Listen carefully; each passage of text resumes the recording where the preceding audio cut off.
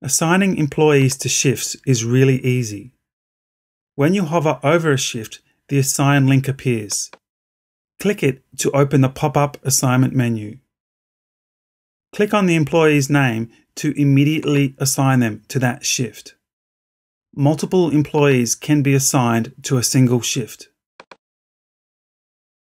To remove an employee from a shift, hover your mouse over the assignment and then click the Remove link that appears.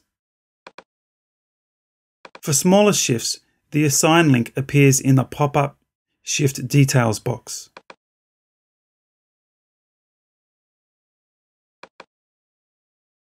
The assignment menu shows a running total of how many hours each employee has already been assigned to in that week. This can help managers allocate shift assignments fairly or within regulation limits. The assignment menu also shows the registered availability of connected users. This is information that can help decide which employees to assign. A green box indicates they have said they are available.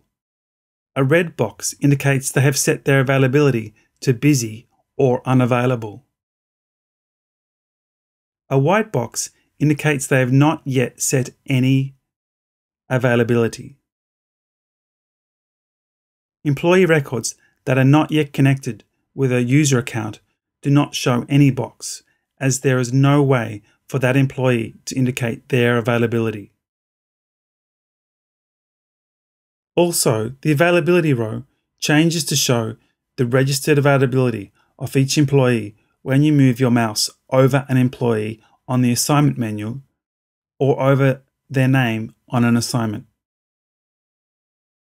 The assignment menu also shows the shift agreement registered by connected employees.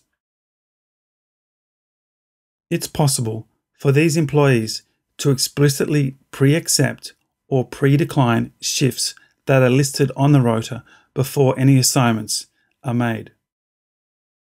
Or, more normally, employees would accept or decline shifts that they have been assigned to. These agreements are shown on their assignments.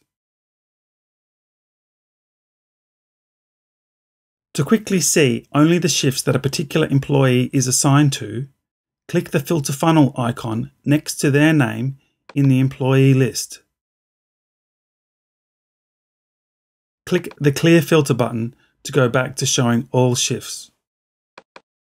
It's up to workplace owners or managers if they'd like to use and rely upon employee availability and shift agreements.